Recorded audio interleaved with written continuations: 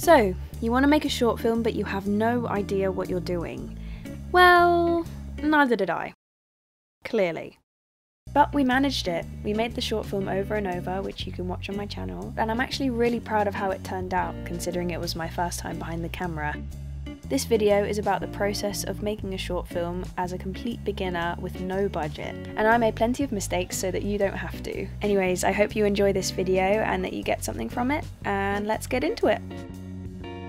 Now, first of all, you actually have to write a short film, and I'm not going to just sit here and tell you what to write because, well, I'm not an idea factory. But what I would recommend is that you make a short that's realistic, one that you can film without needing a location budget or a huge special effects team that will cost you an arm and a leg. Make what you're filming achievable, especially if it's your first go, or else you'll be kicking yourself when it comes to the edit. You'll need to make a shot list. This is a list of all the different shots that you want to take during the shoot, and I can't tell you how useful it was on the day. It meant that I didn't miss a single thing, and it kept us on schedule so well that we had time to play around with other angles or shots that I hadn't initially envisioned for the film. I'll link some other videos down below that other creators have made about making shorts, as I found them really useful when I made mine. And now that that's all done, we can move on to the filming of it.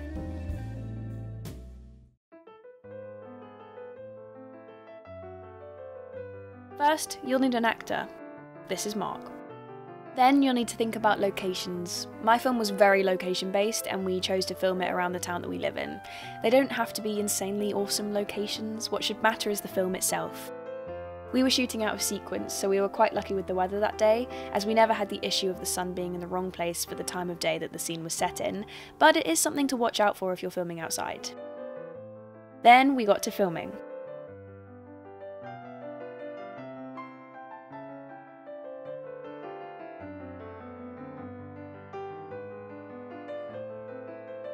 I will mention that I had planned from the start to have the film be square when it was finished, like this, so I had to keep the borders I was working inside in mind throughout the shoot. Now again, I am not an expert and I haven't shot anything before. As you can see, I had a bit of trouble keeping the camera focused and it meant that we had to redo some shots, but occasionally it worked in our favour.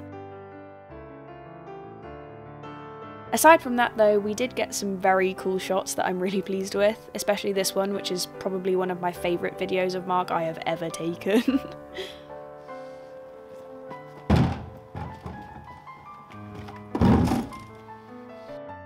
And thanks to the shot list, we had time to try out new angles during the day, and that led to quite a few outtakes.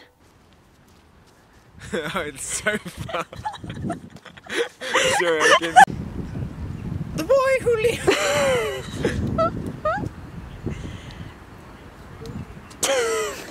She looks like train spotting.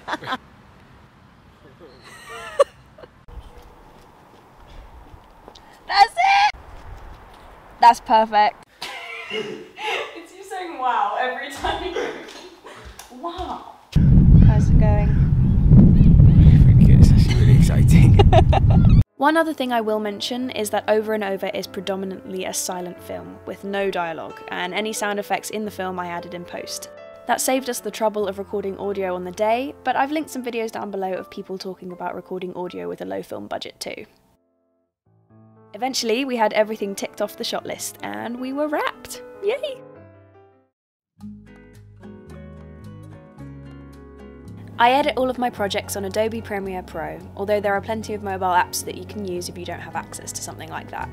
For example, there's iMovie for iPhones, or there's Video Cut Editor for Android. One thing I do wish I had done is during the filming process I probably should have made a note of which takes I liked, as it would have stopped me from having to trawl through all of the footage to pick out which scenes were the best. However, as it's a short film there wasn't too much footage to go through, so it was pretty easy going. There are plenty of videos online about how to use Premiere to edit videos. For example, how I used an adjustment layer to make the frame size a square rather than a rectangle. I also used the colour and brightness tool to try and colour match some of the shots that were slightly lighter than the others, and of course I put the audio and the sound effects in afterwards. All of the sound effects and the music actually was free, and you can find that on the YouTube Creator Studio. Now if you're thinking of entering your film into festivals, this isn't the way to go, as music will be copyrighted in some way, but you can use it for free on YouTube and won't get a copyright claim. So that's what I did. I found a song that I really liked by Asher Falero and put that as the backing track, and then I used the sound effects bar to find any wind noises, a few dogs barking, just a bit of ambient sound to make the film seem more realistic. I also found this really cool drone noise, which I used when Mark was reaching for the invisible door.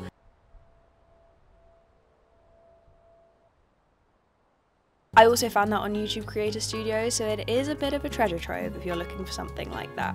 All in all, the edit took me a good few hours, but I'm really happy with the results and the film itself, and if you want to watch it, as I said, it's already on my channel, so yeah. I hope you enjoyed this video.